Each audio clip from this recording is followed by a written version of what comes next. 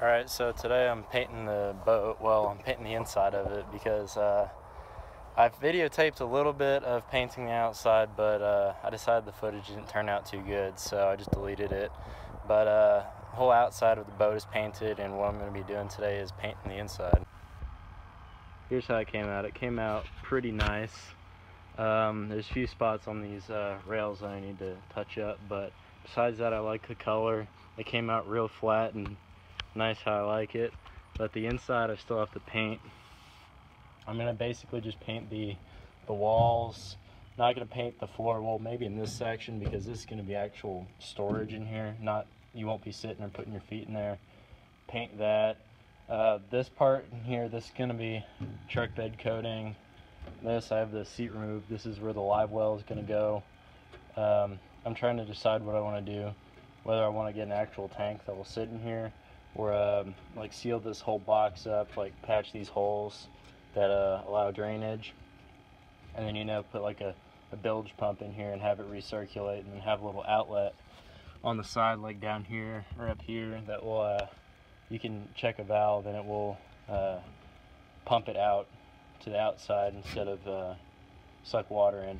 And then coat this with truck bed coating, and I'll probably go ahead and coat this, since this has the mechanical stuff like the gasoline and the battery, and that stuff might leak. I don't want it to tear up the paint, so yeah, I'm not going to do the seats either, because this is going to be carpeted along with this all the way back. This is going to be carpeted up here, and this is going to be a live well, so I don't have to worry about painting those. I'm probably just going to truck bed coat up the sides of the seats, but besides that, that's all I have planned right now. Alright, here's what the first coat looks like. It's just basically the base coat. It looks really patchy, but the second coat, it's going to come back over and look similar to this. That's what I had to do on the outside. It's 2 coats, and I like the way the outside looks, so I'm just going to try and repeat that on the inside. I pulled it up out away from the barn, out of that shade, and maybe it'll dry a little bit quicker, so I could probably in a couple hours put another coat on it and get it done.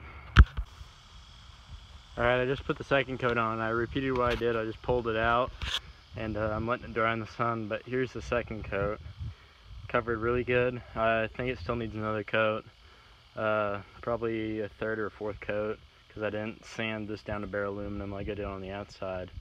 But so far it's coming good. You can see it's painted in here. I'm probably just gonna go truck bed coating up the sides and call that good. I need to get in here along the edges of the seats with a paintbrush and get close to those, but letting it dry first so I can actually climb up, because I painted these rails too. And an idea I want to ask is, what should I do? Should I leave these bare, or should I get some sort of coating? I was originally thinking about like getting a piece of like 1.5 inch PVC and ripping it down the middle, and then screwing it to this, so it's like a hard surface that you can't really scratch and you can't notice. But then it would be pretty hard to rip it down the middle. I was also thinking about getting the same size like rubber hose and just ripping one side of it so it would slip on and stay on. But I don't know if anyone's done that before. That'd be cool, so let me know if you have. Alright, it's been a couple days, and I got the rest of the inside of like the walls painted how I want them done, like this. And then I've got truck bed coating going in here. I still need to put another coat to get it a bit rougher, but it's definitely not regular paint. I've got that, and I haven't even touched back here yet, but I'm gonna wait until I wanna see what I want to do back here. But I'm just gonna use that same Rust-Oleum paint that I used on the trailer. I'm going to use that to paint this transom, and then the backs of the seats, and then the tops of the seats, those are just going to be carpeted. So that's about it for the painting. I'm going to get that finished up, and then we'll have to start working on the motor.